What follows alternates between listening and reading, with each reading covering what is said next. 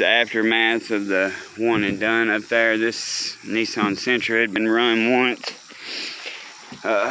First time them V-treads have been ran at all, but there's a front bumper I build, or we build in our teams. Cars, we started this year doing that.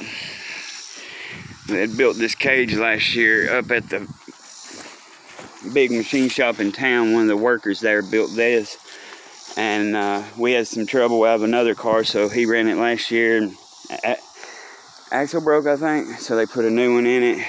So you didn't have to do nothing other than axle, maybe a ball joint. But I really liked the way he did the back.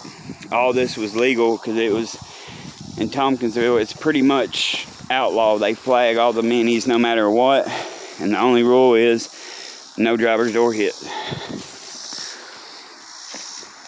Please like and subscribe for more tips, cars, and derby action. This is my new channel. Greatly appreciate it. God bless.